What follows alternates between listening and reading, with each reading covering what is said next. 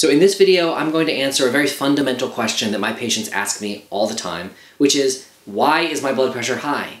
Is it something that I'm doing wrong? Is it something that I can control? And so we're going to talk about the different mechanisms of high blood pressure, the different factors in your life that may cause your blood pressure to go up. And we're going to start, seeing some of the opportunities that we have to lower blood pressure. So let me start just with a very basic divide. There are genetic factors that determine your blood pressure, and there's also lifestyle factors that determine your blood pressure. Things you can't control and some things that you can. So the things you can't control include your genes that you're born with, that you inherit from your mom and dad. And I would say that doctors and scientists are only scraping the surface of how genes affect blood pressure and understanding the different roles that they play, much less, manipulating the output from those genes to control blood pressure.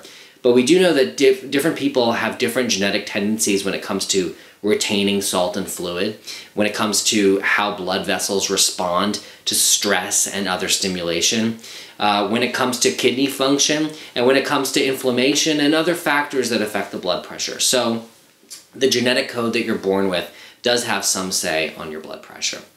In addition, another factor that you cannot control is your age. And as you get older, your blood pressure will tend to get higher.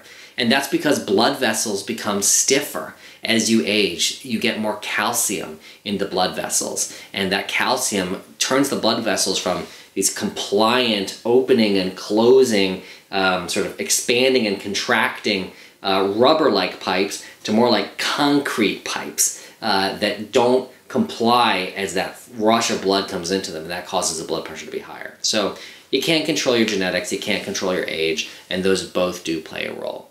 But there are a lot of things you can control that do affect your blood pressure, and I'm going to go through most of them now. So one is the food that you eat, specifically how much sodium you eat. So sodium is a very common salt. It's a major salt in the human body. It's in every single cell, and it's in your blood and basically every fluid in the body.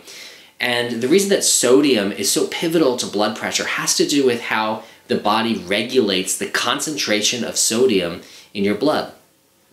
The concentration of the sodium, meaning the amount of sodium per unit of fluid, has to be kept in very tight boundaries, because if the concentration goes outside of those boundaries, it can cause fluid to shift in and out of cells and cause major cellular problems.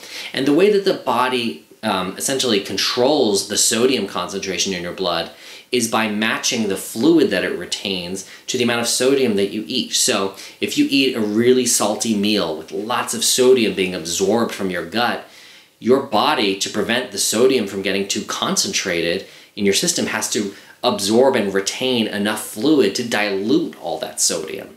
And so that's why, frequently people will notice that when they eat salty foods, they can get a little swollen, especially around their ankles, and that's because their body is retaining extra water to dilute all that sodium that you ate and keep your sodium concentration overall in a constant range. And you pee more after you eat a salty food because eventually your body's going to try to get rid of that extra sodium, and it has to get rid of extra fluid lest your body actually become too diluted with sodium, meaning that as you get rid of sodium, you have to get rid of water too, so the sodium doesn't become too dilute.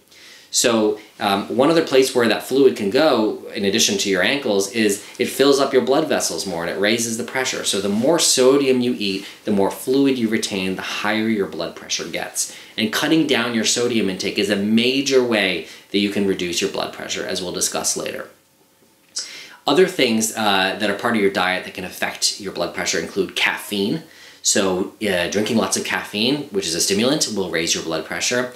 Alcohol will also raise your blood pressure, and cutting back on that is a great way to get your blood pressure down. Smoking cigarettes is terrible for you for many, many reasons, and one of those reasons is that in the short term, the nicotine will raise your blood pressure. Certain medications are known as stimulants, and stimulants can raise your blood pressure. A very, very common one is pseudoephedrine. So pseudoephedrine is a decongestant found in a lot of allergy medicines. It's the main ingredient in most formulations of Sudafed. Anytime you take an allergy medicine that has the letter D at the end, like Claritin D, for example, that D stands for decongestant, and it's usually a sign that there's pseudoephedrine in it. Pseudoephedrine can raise your blood pressure and your heart rate. And so if you have high blood pressure, is something that you might not want to take on a regular basis, and that's why you'll see ads for cold and flu medicines designed for people with high blood pressure. That's because they don't have pseudoephedrine in it. Now, you can take an Allegra D every now and then if your allergies are really bad, but it's not something you should take on a regular basis if your blood pressure is high. So that's one kind of stimulant. Another is medications that people take for attention deficit hyperactivity disorder. So people with ADHD often will take amphetamine derivatives to help focus their attention, and those amphetamines are all stimulants, and they'll raise your blood pressure and your heart rate. The supplement known as ephedra will also raise your blood pressure. And so those are common things that people can take in their diet or in their medicine cabinet that will affect blood pressure. Two other ones are pain medications known as NSAIDs. So pain relievers like ibuprofen, marketed as Advil or Aleve, naproxen, also known as naproxen, meloxicam, ketorolac, all of the NSAIDs that people take for joint pains can raise blood pressure if taken, in high doses on a regular basis. And one more surprising one is actually hormonal contraception. So women who use hormonal contraception, whether oral pills or IUDs, such, or implanted devices, those hormones can raise your blood pressure. So, if you're a woman with high blood pressure and you use hormonal contraception, you might consider, if you have another good option, using a different kind of contraception, maybe. Okay, so those are a few more medications that can be relevant. Another major factor for your blood pressure is your weight. The heavier you are, the higher your blood pressure tends to be. And if you lose weight, the opposite is true. Your blood pressure tends to go down.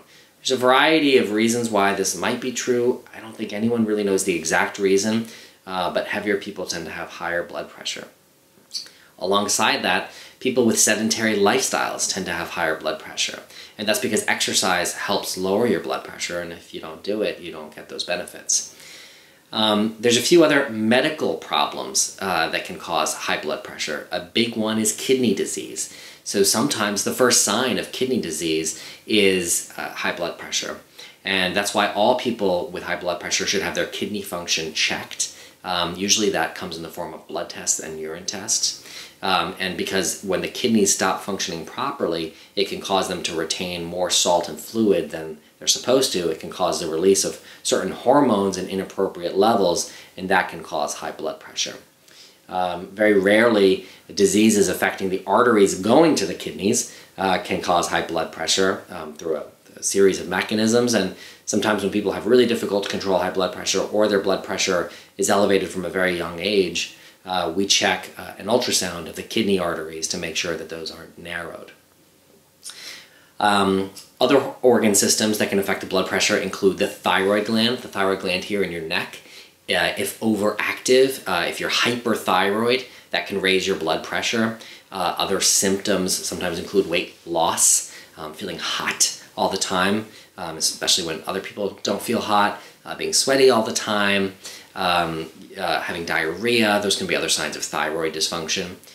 The adrenal glands, which sit right on top of your kidneys and make a variety of different hormones, can be responsible for high blood pressure. Hormones like cortisol and aldosterone, if overproduced, can cause high blood pressure, and doctors will sometimes check these hormones in people who, again, have very difficult to control high blood pressure or early onset high blood pressure. Another medical condition that can cause high blood pressure is sleep apnea. Sleep apnea is basically extreme snoring. If you think about it, it's a condition where you are, normally when you snore, it's because you're sort of partially blocking your airway while you're sleeping, and that's because all of your muscles relax when you're sleeping, and sometimes in certain positions with your muscles all relaxed, your airway can get kind of compressed. That causes that sound of snoring, and if that's carried to extreme and the airway is all the way compressed and no air is getting in or out of your lungs, you stop breathing for a moment or two or three, enough that you wake up, for a moment, take a breath, and then fall back asleep. And people often, can wake up dozens, hundreds of times even in a night and not even know that this is happening because it's so momentary. They don't remember it the next morning, but they feel like tired and sort of sleepy throughout the day. If you share your bed with somebody, they might say that you snore a lot. you could have sleep apnea, and that is a common reason for elevated high blood pressure, and treating it helps bring the blood pressure down. So those are really the main contributing factors to high blood pressure. Just to review, there are genetic factors that we only partially understand, aging, dietary intake, sort of different foods and medications that can affect high blood pressure. Sodium is a big one. Alcohol, smoking, stimulants such as pseudoephedrine, amphetamine derivatives, the supplement ephedra, pain relievers known as NSAIDs, and oral contraceptives all can raise your blood pressure. Being overweight and having a sedentary lifestyle will raise your blood pressure. And then there's a variety of medical conditions such as kidney disease, kidney vascular disease, thyroid hormone problems, adrenal hormone problems, and finally sleep apnea. So based on all that, we can now talk about what tests your doctor should be ordering for you if you're diagnosed with high blood pressure. So pretty much everybody diagnosed with high blood pressure should have a test of their kidney function. That's a blood test looking at how well the kidneys are filtering your blood, as well as a urine test to see what's ending up in the urine. If you have very early onset high blood pressure, in your 20s, early 30s, or very late onset high blood pressure, or your blood pressure is really hard to control, we usually will also do an ultrasound of the arteries going to the kidneys to make sure that those are not narrowed. Another set of tests that generally should be done in people with very early onset, late onset, or difficult to control high blood pressure is a test of adrenal hormones, looking at aldosterone and sometimes cortisol. Pretty much all patients should have their thyroid function checked when they're diagnosed with high blood pressure.